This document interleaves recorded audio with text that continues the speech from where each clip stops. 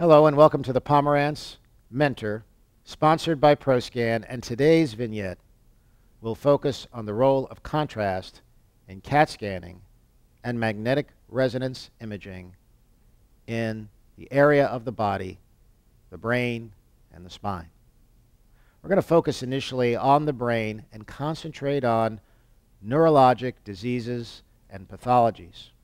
We'll start out with a simple chart that will show you where CT or CAT scanning is preferred, MR is preferred, and when contrast is indicated as the basic standard.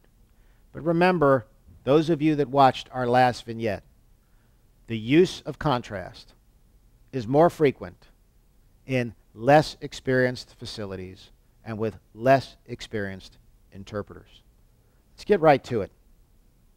Let's start out with the brain, and this first chart demonstrates a tumor that occurs in the brain associated with nerves called the acoustic neuroma or the schwannoma. In patients with gradual hearing loss, MR is the preferred modality over CAT scanning, and contrast is the standard of care today. Now let's drill into this a little more deeply, because MR as a modality is progressing at rapid speed. What used to be 1 millimeter of in-plane resolution is now 100 microns of in-plane resolution on some newer scanners without an injection. So the ability to pick up very small neural tumors or nerve tumors of any nerve, any cranial nerve in the brain, without contrast has improved dramatically. So even though today contrast is the standard of care, this is probably going to change. And MR cysternography, or water-weighted MRI without contrast, is going to take over, save time, save money, and maintain the sensitivity and specificity of contrast-enhanced MR. In fact, many new MR scanners can already do this and show you small nerve tumors that are 2 millimeters in size or less. You see the rest of the chart segregated by disease process and by tissue analysis. For instance, if you are in any way worried about air or gas on a physical examination, you should probably perform a CT. If you are concerned about a head injury and you're in the ER, you should probably go right to CT. But you don't need contrast for any of these rather specific brain indications. Let's look at the next chart of presenting symptom or condition. And the one where contrast is indicated on this list is the brain mass where neoplasm is suspected above the brain stem. Now, not always is this totally necessary, but this is how most major professional organizations would list contrast indication with these disease processes. The contrast may be there for improved detection. It may be there to improve specificity. It may be there to improve the overall analysis of prognosis of the mass. But for these other conditions, neurodegenerative disorders, atrophies, dementias, contrast is not indicated in the brain with MR or with CT. And you'll note that for almost all of these conditions or symptoms, MR is indicated over CT with the exception of a mass in which calcification is strongly suspected for some other reason, and CT may be used as an alternative to MRI in certain dementia states where the patient is uncooperative. But still, MRI is preferred. Let's look at our next overall brain list of presenting symptoms and conditions. When you're in the skull base and you're worried about a fracture, or you've had trauma and you're worried about a facial bone injury, CT is preferred. But for these other conditions, MR is preferred. And when you get low down in the brain, where it may be a little bit tougher to see, or analyze a lesion, contrast is often indicated. Or if you have an inflammatory disorder, like sarcoidosis, or, as you'll see later on, an infectious inflammatory disorder, then contrast is often the standard, especially if you're worried about a meningeal process, where non-contrast imaging may show nothing at all. CT may be used as an alternative when granulomatous disease in the brain is suspected.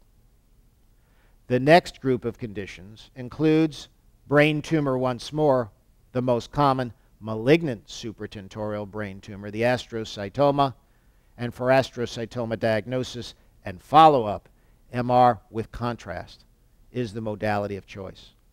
For inflammation and infection, MR or CT can be used, but contrast is indicated in both.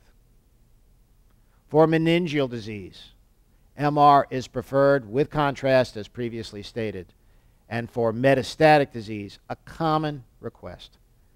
MR, because of its greater sensitivity with contrast, is the standard of care. On the other hand, when you're down again in the lower aspect of the brain, in the skull base and bones of the temporal region, looking at the middle ear, looking for cholesteatomas and infections, CT is preferred. You can see from this next list of presenting symptoms and conditions that MR is preferred in all of them. And I won't list them off one by one. But the lower down you get in the brain for non-bone conditions, non-skull base conditions, non-skeletal conditions, MR becomes better and better and more superior to CT. So in the posterior fossa, MRI is queen or king. Three conditions where contrast is often indicated are orbital disease, pituitary disease, and disease in the posterior fossa. Let's take one of these, though, pituitary disease. Today, the standard for pituitary adenoma evaluation is contrast-enhanced MR. But what does that really mean as a free-thinking, creative doctor and physician? Well, do you need contrast to diagnose pituitary adenomas? Not really. Because the MRI is there to evaluate a pituitary macroadenoma that is larger than a centimeter that's compressing other structures. You can absolutely do that without administering contrast. But what about the small, tiny microadenoma?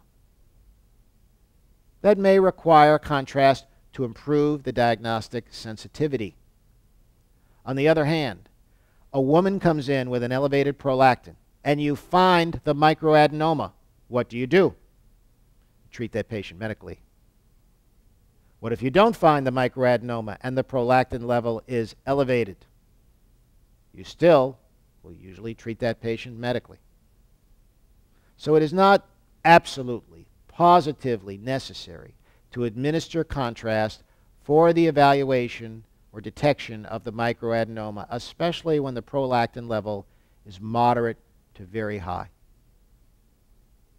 But the standard today, as recommended by the major societies, is contrast-enhanced MR.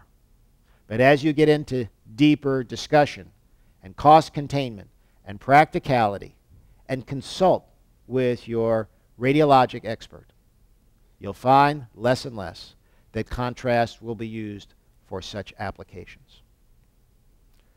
Another chart showing presenting symptoms and conditions in the brain shows MR dominating in them all, with a few I'd like to pull out. Seizures, where MR is far preferred over CT, and strokes, where MR is far preferred over CT. But let's look at stroke. Stroke is not an indication for contrast-enhanced MR because of MR's tremendous sensitivity. The lower down in the brain you get to evaluate a stroke, the more disparate MR and CT are, the better MR is compared to CT. In fact, it's so much better in both the supra and infratentorial space that, again, CT isn't really indicated for stroke unless you can't perform an MR or the patient cannot cooperate for the MR. Two areas where contrast may or may not be indicated depending upon the specific scenario, which we will discuss in subsequent vignettes, are seizures and radiation damage. Well, this concludes our initial foray into the neural axis.